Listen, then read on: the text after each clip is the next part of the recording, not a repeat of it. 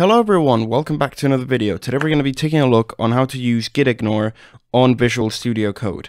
Now if you found yourself in the situation where you have a bunch of sensitive files or just files you don't want to be uploaded to your GitHub, or you have a folder of files or a group of files that you can download from the internet so you don't really need to have them uploaded to your GitHub, gitignore is what you want to use.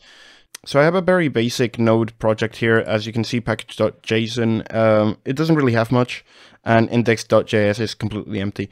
But I have installed, as you can see here, dependencies. I have installed nodemon, and that's created this node modules folder, which has a lot of folders and a lot of files inside of them as well.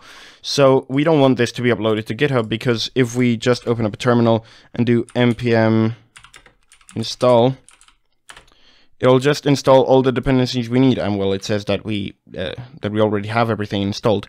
But if we wanted to use this project on another computer, on our server, or we want to deploy it somewhere, we can just do npm install, and it'll just install everything. So we don't really need node modules here.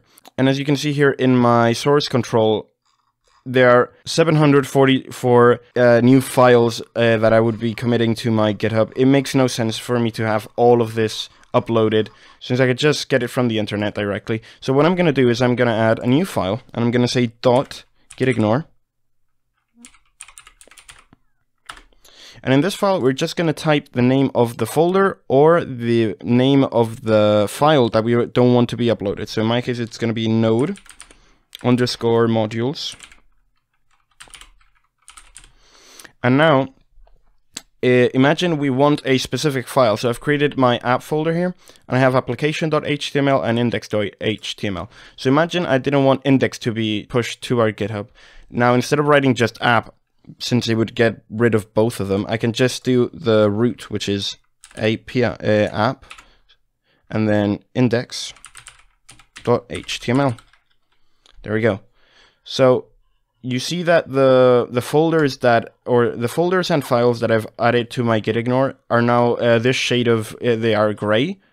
This is Visual Studio basically saying these two files are not going to be uploaded. If you really want to check that they're not going to be uploaded, just come to source control and you see that they're not on this list. There is no index.html. You will see, however, that gitignore is being uploaded to our GitHub. Now, you can add .gitignore to your gitignore if you wanted to, but I'm not going to do that because I want my gitignore to be passed on to my GitHub. So now for the final test, I'm just going to upload all the changes. So I'm going to stage the changes. I'm going to commit. So we're going to say added the .gitignore, and we're going to commit. You're going to push to our GitHub, and now here's our GitHub.